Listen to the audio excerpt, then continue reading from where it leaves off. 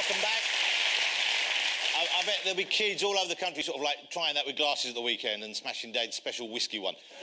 Shall we get my next guest out, ladies and gentlemen? I think we should. She's a film goddess. She's a Broadway superstar.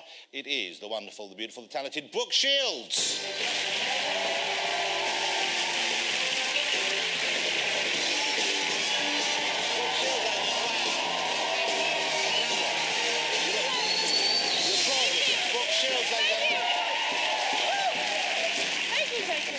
Great to meet you. Fun back there. You were having a nice time. I was having a lovely time. You enjoyed. Obviously, have you met Emma before? I don't know if you just met. Briefly. I can't say. Okay. You know, I know her, but now we're all very intimate after being on that couch together. And have you met Florence before? No, this is her first. And the machine? Did you meet her machine back then? You could feel it. And Paddy, you got on well with Paddy? Got along very well with Paddy. Did you understand much of what he was saying? Because he has, Nothing. Whereabouts in the north exactly are you from, Paddy? Bolton. Bolton. Bolton. No, no. Bolton. Not Bolton. Not Bolton. Bolton. Bolton. Bolton. Bolton. Bolton. I'm from New York. Hey, but you know, one of the things I admire about you is you're one of those rare things. You're someone who was a child star, been in the business for a while, and didn't go off the rails ever. But you won't believe how long Brooke's been, because if we were to say your first professional engagement, we could say that you have been working in show business for 45 years. You could, yes, you could safely, and you'd be correct. Because you were, how was it, 11 months? I was 11 months and I had a lot to say about it. Yeah. Right. I was a baby model. You were the face of various products, weren't you? And they became, what were you the face of? You were the face of... I was like the face of the 80s, which I don't understand how that's like an arbitrary thing. It's like, 80s. Here's the face of the 80s. Like, it's know, weird. You might like this, because Paddy's done, I know you won't believe this, but Paddy's done a bit of modelling, and Paddy, you were the face of... Greggs. Greggs. Greggs? They make pasties. Do you know what a pasty is? Have you had a pasty? Like the... Sausage rolls, Brooke. Oh, sausage rolls. I thought you meant like a mint, like a pasty. No, not like a pastil. No. That's how classy Brooke is. I'm sorry. Can you imagine him I being... was a French major at university. Can him be in the face of an upmarket French mint? A little round mint. Hey, I tell you what, get that down the chuck, eh? Right, flash, wrap and all, Bolton. Anyway, you've got two girls. I do. How old are they? Oh, they're 5 and 8. 5 and 8. Okay, so they know Mum was a model, Mum was in show business, Mum made movies. Do they want some of that action? Do they say, Mum, can we do some of this? They don't have the patience for it. I think, you know, so much of why I even wanted to do it was to be liked. You know, it's that sort of getting the approval. But they're growing up so differently.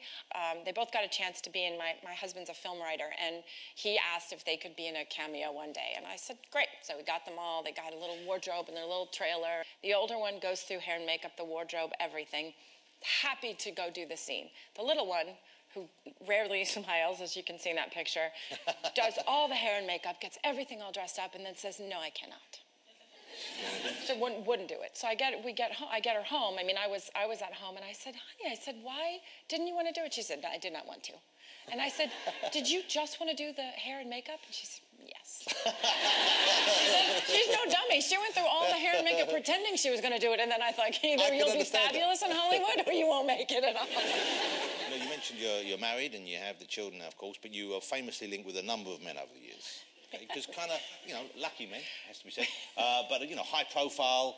I won't go through all the names. Too many. I don't think we have time. Wait but certainly, but a few stick out. And one in particular, you know, I said, well, you know, you went, you were very close with Michael Jackson. Yes. How closely did you know him? I mean, you were really pretty close for years, weren't you? Yes. I mean, I'd have to say that in the later years, after I think when I married and had children, I became less in his life. But we met when I was 13. And I never wanted anything from him, you know? I had my own life and my own work. I didn't need something from him, you know, to get something from him. And is that what everyone else, he was encountering that a lot elsewhere? It just was rampant, you know? And I think that was he had a sense of, you know, he was, I think, secure around me and didn't feel threatened and didn't feel, I had nothing to judge him about. I had nothing, we laughed. You know, we were like little kids in this really adult world, and we got to sort of hang on to each other and be little kids. And I think that was a gift, and we both knew it and cherished it. So when was the last time you spoke to him before his death? When my baby's being born, he called me or he sent me flowers, and nice. you know, just to because it was what I always talked about. You know, that was sort of the one thing that I always knew I wanted to do, was have children. Like that was the one thing, no matter what this crazy career did or where I was wanted or not wanted or accepted or rejected, whatever it was, I knew that I wanted that part. And he of my life. proposed to you, didn't he? No, see, he gave me a beautiful ring, and I said, what does this mean? Do you want to ask me a question? And he said, no, I just want you to know, that look at it, and I mean, he would say things like that, look how beautiful it is, and just know that I love you, and that but it never crossed over into that. I mean, and it was safer for him to say, I was his girlfriend or I was something, because it kept, he was fine with me. Like, I was going to protect him. But let me ask you about George Michael, because you dated George Michael, and I'm thinking, okay, you've got to have the worst gaydar in the world. Because how old were you when you dated George? Keep in mind that I'd gone on, which was the Johnny Carson show. So that's how long ago this was. Wow. So, I mean, that's You're talking about 20-odd years ago, at least? Yes. And they said, who would you like to be stranded on an island with? Of course, the typical question. So I say, oh, it's George Michael. Well, it was known, sadly, because I wrote a book, it was known that I was a virgin. Okay, so of course, I mean, it became who's going to be the lucky fella? Who's going to be the guy? They should have given out a golden ticket, like for Willy Wonka. Like with you could have got it in a DVD, and it's like, I got it. It was so sweet, though. So we were both doing a tour.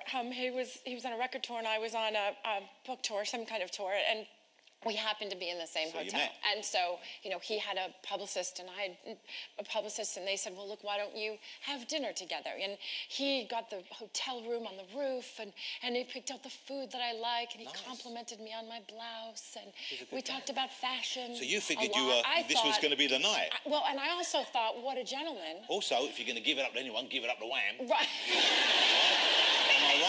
Am I right, ladies? And I even thought he was a real gentleman when he didn't want to kiss me goodnight. And I was like, we went out to a party for Grace Jones, and he goes, well, he turns over to me and he says, I want to leave a little bit early and take you, I'm thinking, this is it.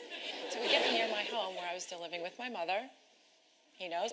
And as we get close to the house, it was in New Jersey, he says to the driver to drive around a bit. Yeah. I was like, this is it. It's going to happen. He was going to move in. It's going to be in the back of the limo, and it's going to be with Wham. And the partition went up, and that was the a whole partition went thing. up. And then he says to me, he goes, I think we need to take a break. I need to concentrate on my career. And I was like, no.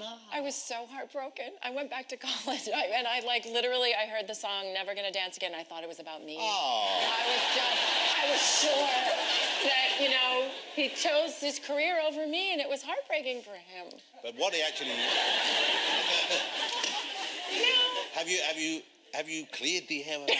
No. Have you spoken with George? I have Thank George's God. number. Do you want to call George now and talk about it? Well, is he feeling better? He is better now. Well, He's better now. God bless. Well. But he is still gay, so it hasn't changed. Yeah, so I still don't have a chance. It's okay. It's okay. One final thing. Is this true? You're training to play basketball at the moment? I did. I finished the Addams Family, where I had to learn how to tango, and now I'm going to have to learn how to play basketball. And how's that going so far? I start when I leave. This is my swan song. So you haven't started yet? No, haven't started yet. But Come back over, shoot a few hoops with us. Okay, I will. That's not a euphemism. No. You can play the basketball. This whole show is a euphemism. It's not stopping. Well, lovely to have you on. Ladies and gentlemen, the lovely Brooke Shields. Thank you so much. That was lovely. Brooke Shields, ladies and gentlemen, join us after the break when I'll be joined by the amazing Emma Thompson, and we have music from Florence and the Machine. Don't go away.